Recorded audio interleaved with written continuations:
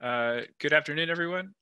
I'm Gary Sealing, and I work as a software development at Element 84. This afternoon, I'm pleased to introduce Evan Oslick, a software security architect at Vertex. He's going to talk about the goals of a software security program when we're doing lots of rapid deployment of microservices in an agile environment. I'm really interested to see this. I'm interested in continuous integration and containerization, so I'm really looking forward to seeing what he has for us today. As always, feel free to post questions in the Slack channel if you have them as the talk is going, and I'll moderate them at the end. And with that, take it away.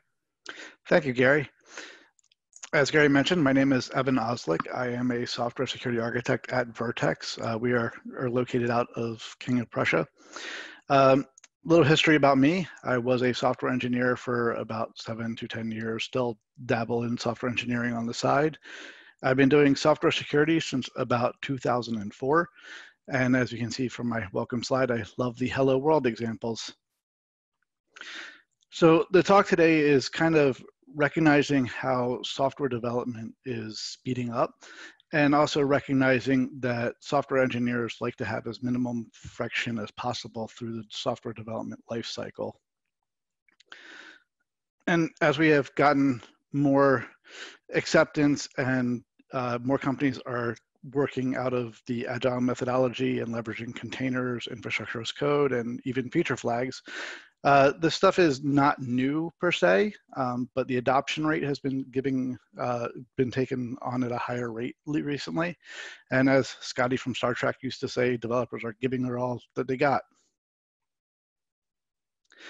When it comes to the agile world, we used to do development for the most part in the waterfall methodology, where you'd spend a significant amount of time up front dealing with requirements gathering, spending time development, and then releasing these monster releases all at one time. So you had a lot of time to build in QA and security testing and all the other extras that went along with development.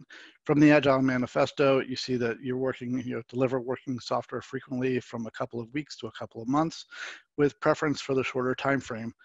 All this is doing is making sure that we get smaller pieces of functionality out, but it's also putting a lot of pressure from the security side in order to get testing to keep up with it. This poses a lot of challenges, and we'll get more into a little bit of that later. When it comes to containers, Docker is basically being leveraged for an easier way of bringing on developers. As you can see, their whole goal is that it's easier to ramp up quickly and there's less busy work with Docker. I remember when I was a software engineer back in the early 2000s, we would sit there and have to deploy massive amounts of code over WebLogic app servers and manage the SunOS boxes that they ran on. So there'd be a lot of uptime. Now I can spin up a Docker container running in a Kubernetes cluster in about a matter of minutes. This has two benefits from the developer perspective.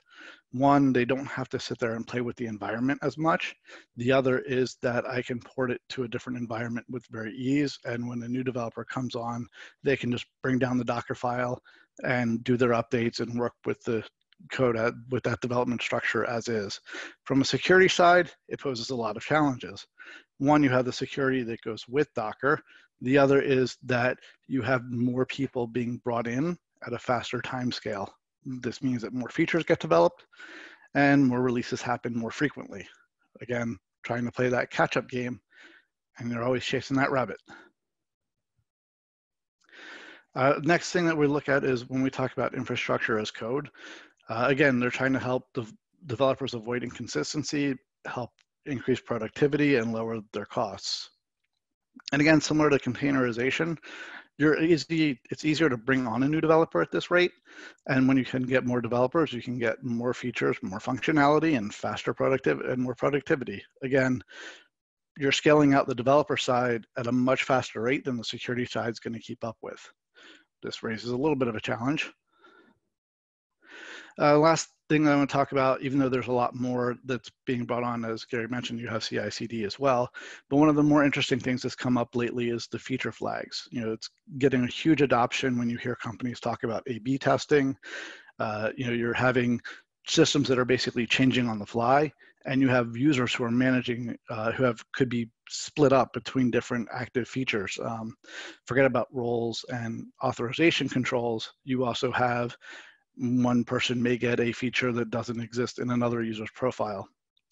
And this tends to lead to a lot of live code. And when we talk about live code, we have a lot more of a surface area for a attacker to breach. There's definitely a lot more functionality to test, and it's adds more stress to what a tester is going to go through. And with that, there's other changes. Oh, wait, no, this is the security way. No, you can't do that. I've said that pretty much from 2004 to 2008. When I first started out in security, I always thought that we were the gatekeepers. The reality is security has to be somebody who's willing to work with the business and with the development community in order to help minimize the friction that developers have. That's kind of where this talk is going, is how we can help do that and how we can keep development working at speed. It's really working on securing a yes rather than enforcing a no. So with that, I'm going to talk a little bit about the activities that go on in a software security program, as well as kind of walk through how they mature. So there's a whole set of activities that need to be done, and they generally fall in 4 categories. When we look at governance, we're talking about policies and audits. These are generally your policies of, we are going to do secure code training, we're going to do static analysis, we're going to do all these array of processes. And it's also, working with what libraries we're going to use, what libraries we're going to allow to be used, what licenses of libraries we're going to allow to be used, and things like that. The next part is the audits. These are basically just kind of making sure that you're falling in line with what your policies are saying they're going to do. Generally, you'll have people who are doing secure code training on some degree. A lot of times before you get that mature level, you're going off of, well, we've had this third party do a pen test, or we've done a static code review. So our secure code training is, hey, here's where this vulnerability was found. Here's where here's where the problem lies in the code base, and here's how you would fix it. And they're more ad hoc style. And that's kind of where a lot of these are right at the beginning. When you first start out, they're ad hoc. They're not a program level setup. The next thing you kind of want to talk about is how you get people to think like a hacker. One of the biggest challenges that a security program has when it gets started is developers will challenge the security person saying, why would anyone do that? And my best phrase that I can come up with for that is, don't worry about why, someone will. It could be done accidentally. It could be someone in the business who wants to just get their work done faster. And they feel that this is the way to do it. We've all know people who download software on their own machines to perform their business work faster. The same thing works at an app level. People will do what they can to get their work done. It does not have to be malicious. But even an accidental or non-malicious intent can have a really detrimental effect to the business. In the construction phase, this is kind of where you're talking about building the concept. We're looking at an architecture review. There's 2 types of things that happen in most security programs at the beginning. You look at things like threat modeling. This is kind of taking a look at your whole architecture and going, where are my communication gaps? Where are my connections between external systems? And what are the things that an attacker can do at that system? An example of this would be if I have a system that is calling a third-party REST API, what are the gaps in that API? How do I authenticate to that API? How does that API send data back to me? Is it sending me data back in a JSON format, or is it sending me data back in a straight string? And what kind of protections do I have to put in place on that data set for me to make sure that my own system is safe? Secure architecture, this kind of takes into 2 different areas when we look at it. It's first and foremost, how am I going to use architecture that is out there in a secure manner? What are my defaults that enable me to be secure? And the other part of secure architecture is consistency. When we talk about the verification stage, this is where we're actually doing the testing. This is where we're looking at Static analysis, doing reviews of code, making sure that we're not using high-risk API calls. Static analysis is usually considered more of a white box test because you have access to the source code itself. So you can analyze the source code, you can look at the design of the software, and you can see what components are being used. And knowing what components are being used, you can definitely put recommendations forth for what fixes can be put in. Most of the time you'll see this done using automation. However, one of the things that is usually recommended is in your agile processes, when you have a story that is about to be closed, one of the things that you want to make sure from an acceptance perspective is, have you done a peer review on that code? The next one that we'll look at is dynamic analysis. Dynamic analysis is generally where you're looking at a application being run. So this is where you have a deployed product that's being tested, and it's usually considered black box or sometimes gray box if you have access to the source code. And sometimes when you have access to the source code, it makes it a little bit easier for the testing of the product to show where the vulnerabilities can actually be exploited, and that actually helps with prioritization.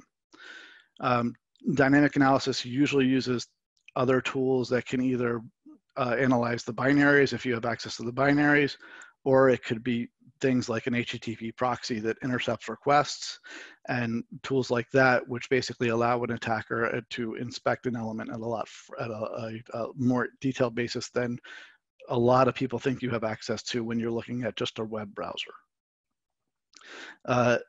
There's two types of dynamic analysis of tests that I like to talk about. There's the vulnerability assessment. And the vulnerability assessment is really just let me get a wide area view of your product and see where I might be able to poke holes into. I'm not actively trying to get data out of it. I'm trying to get as much coverage at a width perspective than I am at a depth perspective. Contrary to that, you have the penetration test. This one is generally done at a way of, here, I want you to go in, and if I would say a bank, I wanted to say, I want you to go in and try to transfer funds from one account to another without me catching you, and I don't care how you do it. Good example of this, if you've ever seen the movie Sneakers, they were basically penetration testers who did various physical attacks, but also worked the systems as well. But their goal was to actually get money out of the account, out of the bank that wasn't theirs. When you look at the operations side, you're looking at logging and monitoring. These are basically where you've got to be careful what you're logging. Obviously, you don't want to necessarily log somebody's social security number, but you've also got to make sure that you're not logging an excessive amount. You don't want to necessarily have debug logs on in a production area where somebody's got to monitor that. And monitoring is generally done using an automation type process. They have SIMs, you have things like Logstash and Splunk that will help automate those processes. So at a high level, those are usually the types of functions that you'll see at a security program that is just getting started. They're generally run in an ad hoc manner. There's generally no maturity to it. It's not necessarily automated. One group may be doing some of one aspect of it, another group may be doing something else. So we kind of got to start looking at how do we organize these tasks and how do we start making sure that we're doing things in a manner that is consistent, and how do we do it in a manner that produces results that shows our product owners that our security posture is getting better within our own product. The one thing that I like to use, it's called the Software Assurance Maturity Model. It was developed by a organization called OWASP, which is the Organization for Web Application Security. There is a chapter actually in the Philadelphia area, and there's some all over the country of the US and all over the world. They do have a very wide footprint. They were started about 20 years ago, and their whole goal, and you may have heard of the OWASP Top 10, their whole goal is to help developers build more secure products. And they went out and they found based off of all the breaches and all the assessments that were done, the top 10 vulnerabilities at the time, and it's ever changing. Well, what they did was they came up with a maturity model to help organizations build out a program to help them more deploy a more secure software. And they basically cover out 4 different business functions. And again, as I kind of talked about before, I categorized it a little nicely. You've got the governance, which is how does an organization manage the overall software development? This includes looking at things like metrics, education, government policies, and things like that. Construction is all about how do I build the basis for my product? What is my architecture? Do I have security requirements built in? Those types of activities. At the verification level, again, you're looking more at testing and consistency, building automation in, making sure that you have enough resources to do the testing. And as you build out those tests, focusing in on what's my remediation guidelines. When we look at deployment, we're looking at how am I securely deploying my product. We're looking at things like where am I storing my passwords for my environment, for different environments? How am I managing change control? And activities that center around that type of functionality.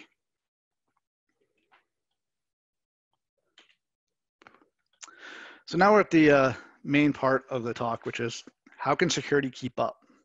We've talked a little bit about some of the challenges and what a developer needs to do. And from a developer's perspective, when we looked at things like agile, we were looking at things that delivered features in a much faster time. And it was also not just for features, but also for bugs. From containers and infrastructure as code, we were kind of looking at things that help bring in more resources. It was elements that enabled a resource to get up to speed and be able to develop at a much faster clip. These types of things really were meant to get developers up and running more and allow more features to be developed at a quicker rate. When you looked at things like feature flags, we're looking at the ability to switch on and off different feature sets, or the ability to even roll back something that has failed. There's a possibility that a group is doing A/B testing, and they find that a feature isn't getting as much traction as they thought it would, so they shut off the feature, and then they roll it back to redirect everybody to the other side. From the security side, when we look at things that were challenging, security is a depth-based system. You need to be able to understand the details of how all these frameworks interact with each other. You need to be able to understand how the communication is going between different components. And when you look at especially something like a microservice-driven architecture, you could have many hundreds and hundreds of microservices that are being talked to. And the security side has to understand the relationship between those. It's generalized a specialized skill in terms of there's not many people who do it. It's not a glamorous job as much as some of the movies make it. There's a lot of tedious work that goes into it. You've got to just sit there and play around with different values. You can have developers who use tools like a fuzzer. A fuzzer is something that basically just sends random data at a field. And it's a lot of watching and tweaking, and just kind of experience helps get you to a point where you kind of see, oh, okay, I see this is where a hole could potentially be. And then when we look at feature flags and other things, we're looking at more threats, more surface area. As you have a more complex code base, you're going to wind up in a situation where defects could be lying around that enable a developer or enable an attacker to breach a system. I can tell you, working as a software engineer, there are products that I built that are still out there, and I don't even want to think about what may be out there as a result of these old systems that are out there running. But every system that comes up new has to work with an existing legacy system. So how do we improve the performance of a security program? The first part is documentation and communication. I'm assuming at this point, I should caveat this, I'm assuming at this point, you've got upper management buy-in. Without the upper management buying into the program, you're pretty much struggling uphill with a boulder. It really is a necessity, and it is really something that without, you can pretty much being sure that this program is going to fail. Once you have that, then you've got to start documenting and communicating. One of the first things that I do when I go into a company is I meet with the program managers. I explain to them what's going on in terms of what our goals are, how we will start. My preference is generally starting with static analysis, just because I came from a software engineering world and I'm more comfortable with it, and it gives me more of an insight into the architecture of the products that are being developed. Then I will explain to them, what the next steps are, where we're looking to go to, and what we need from them in order to make this program work. I will ask them also to tell me what their development life cycle looks like. Without that, I can't help them as much. The thing that I don't want to do is put friction on them and the developers. The next thing that we'll do is I generally, like I said, run a static analysis scan first, but we'll also run a dynamic scan, and then I will go through and get rid of the false positives first. Before I ask them to do any remediation, before I ask them to do any automation, the first thing I want to do is get rid of all the false positives, because this is assuming that a product has been around for a while.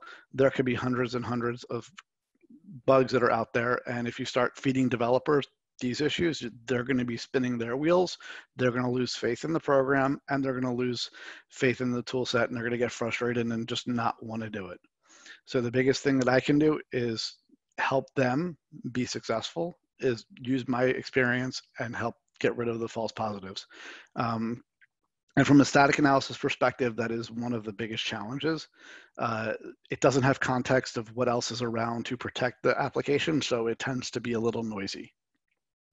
Whereas dynamic analysis, you tend to not get as much visibility into the application because you may or may not be hitting code flows. After you've done the getting rid of false positives, the next thing you want to do is automate your scans. This will help get a process going and get you used to, hey, we've got to check the results from the static scan. We've got to check results from the dynamic scan. Let's start doing that. I do not, at this point, start feeding in those bugs to any defect tracking system or bug tracking system, mainly because as stated next, I want the team to demonstrate that they are doing remediation. If I've got defects that are sitting out there from a static analysis engine for 6 months, a year, whatever the case may be, it makes no sense for me to feed those into a bug tracking system. It'll just sit there. It also means that I'm not going to wind up bringing in more tools and more tooling, because again, all I'm doing is adding more to the backlog and growing the depth and the technical debt. After we've seen some remediation done, then we'll start looking at automating the feeds to the bug tracking system. Generally, when you start looking at agile, because you're going with smaller features and smaller sets of code going out, your automatic feed should be very limited in terms of the number of issues that are found, and that will help keep the confidence level in the tools up with the development community. So the next thing I want to talk about is kind of solving for the skill gap in security. As I mentioned, there's very few people who do security compared to the number of developers. Generally, what you'll see companies do is they'll bring in additional security testers. They'll hire people.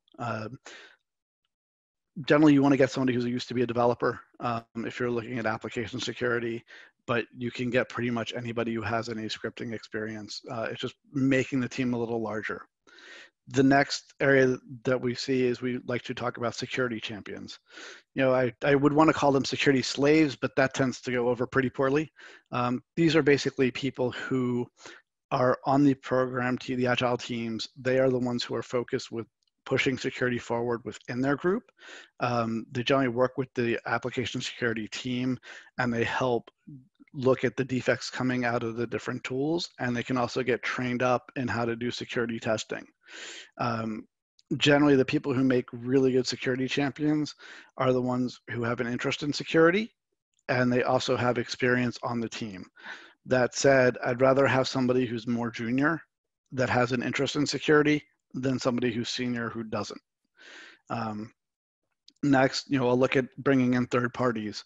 A lot of times, depending on what your product is, you may need to have a third party come in and do your assessment anyway if you have to meet some certifications. If you have to be HIPAA compliant, a lot of times they'll require a third party to do a scan anyway. So you'll have to bring them in. Another option is bug bounties. Bug bounties are really a good thing.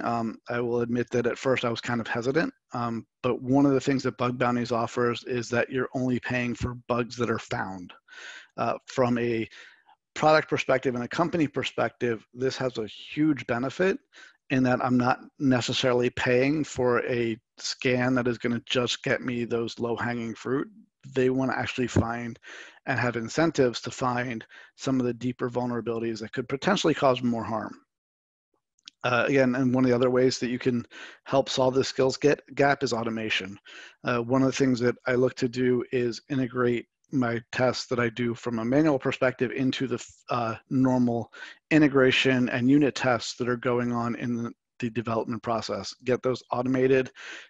It alleviates the load. If you teach the people who are writing unit tests how to do security tests, they can build them in from the beginning, and it will alleviate a lot of stress on the security team.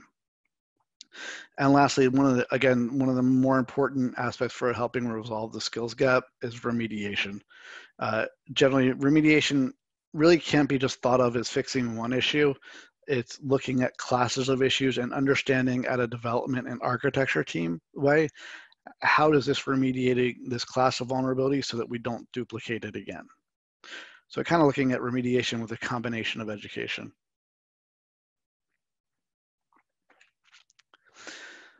The last area that we got to look at is dealing with increased surface area.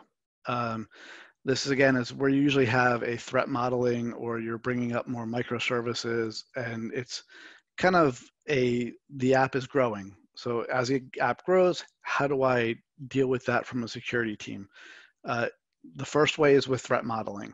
I need to understand where my threats are as that feature gets put in there. I need to understand what does it interface with from an AWS perspective. For instance, am I using Lambda? Am I using an S3 bucket? What's my S3 bucket security controls? Am I integrating with a third-party service that does credit card processing? How am I saving the data? How am I storing data? Those are the types of things that we talk about from a threat modeling perspective. The second is, again, integrating security tests with functional automated tests. As I've found, some security issues come up, I want to work with the development teams and the QA teams, depending on how they're set up. I want to work with those teams, and I want to build out tests that will evaluate those issues and see whether, see if we can repeat them in other areas. One of the biggest things here is dealing with authorization controls. For a security person to really test out all the authentication issues and authorization issues that can occur is a lot of work. I don't always know the roles that are out there in the system. For a developer, I can work with the developer to understand what what the tests would look like, and we can start working on building them out so that they go across the entire system. And lastly, security champions. I really cannot stress this enough. If you can't get somebody who's on the teams to help out and who knows the product and who knows the area, it's going to be a much larger struggle to actually make sure that the product is getting the security testing that it needs to do. And with that, I thank you for attending the talk. One of the things that I liked about the virtual stuff is I didn't have to worry about people commuting and not showing up or walking out. Gary, thanks again, and I'll look for any questions or concerns. All right, sure. So there's a bunch of good questions in Slack. Thanks, Evan, for doing this. So the first question, can you list some static analysis tools that you use? So I will hesitate to recommend any, but there are tools like Fortify, Checkmarks are two of the bigger ones that are out there. White Hat does some static analysis as well. Okay, cool. Do any of those tools automatically feed into bug tracking systems, or do you do that manually? So initially, I would recommend doing it manually after you've gone through the false positives. After you have done that, most of the larger enterprise level tools do have feeds into Jira. Most of them do have also, have either a REST API or some other SOAP API type of call that will allow you to pull data out of them and do whatever you want with them. There are also tools like ThreadFix and Defect Dojo from OWASP, which help actually correlate data between the different tool sets out there. Okay. Can you give an example of a false positive you've seen from one of these tools? So I'll give a couple. So static analysis, as I said, is very noisy. And one of my favorite ones to talk about with that is it likes to claim that anything that has the word password or the regex PSSWD or something like that is a hard-coded password. It doesn't matter whether it's a variable name or a comment, it sees that regular expression and it flags it. 99% of the time, that's a false positive. It could be somebody naming a field in an object as password, but not actually having a value assigned to it. That's one example. From a dynamic side, you don't get as many false positives, but a lot of times what you'll see there is the test is occurring in an environment that doesn't mimic production. So you'll see cases where they're running it without SSL turned on, solely because that's where they're doing the test. Most places, when I kind of mentioned that, most places when they run dynamically, you don't want to run it in a production environment until you're sure that it's not doing any dangerous tests. I tend to run them in a staging environment, which is production-like, but you can still get areas where they're still not even configured as tightly as production, so you'll get some false positives that way. Sure, that makes sense.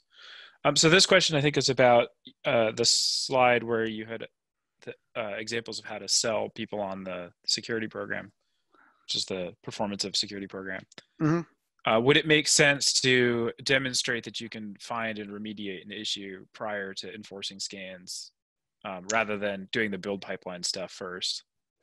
Yes, that is actually a great point. You definitely want to run it in parallel to your CI/CD pipeline until you get the remediation showing. I've had companies where that takes a long time. I've had times where it comes up short, comes up very quickly and they're rarely on it. You don't have to wait until there's, 100% coverage on it or a set point. Most of the tooling you can configure so that you get alerted or you can stop builds at a certain criticality level. For instance, if I found a critical vulnerability, I could just stop the build. But you also can set it up so that if I have 100 mediums, depending on where you are in your state, I definitely would run it in parallel before I would run it integrated with your CI/CD pipeline. Sure, that makes sense. So when you're doing security work with people, do you see evidence? Is there a way for you to see as a security person evidence that you're doing good work, like less number of times your site gets hacked or something, or are you way down in the weeds on the stuff? So that's a great question. It's the things that I look for. I'm more of a systems guy than a goal guy. Is I want to see the number of findings from the tooling go down, and I want to ensure that the developers aren't making the same mistakes multiple times. There's a saying, that's out there that it's not if you get hacked, it's when.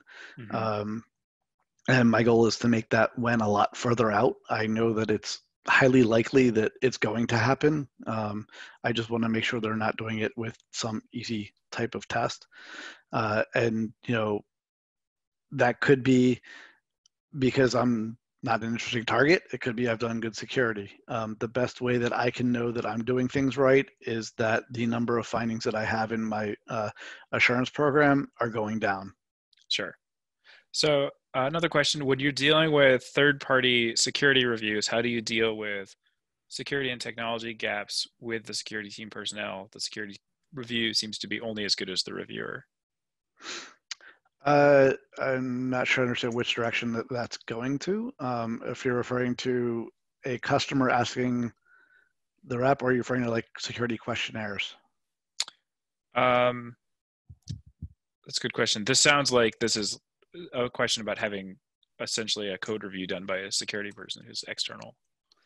Okay, so if you have so when you start looking at external reviews, generally a good third-party company will walk through with you to understand the app and understand where the high-value areas are.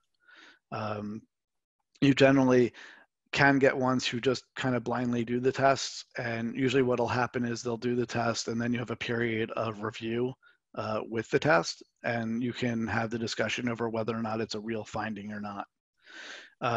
I tend to like to, because I'm a security guy, I like to push any third parties hard on anything that I find questionable.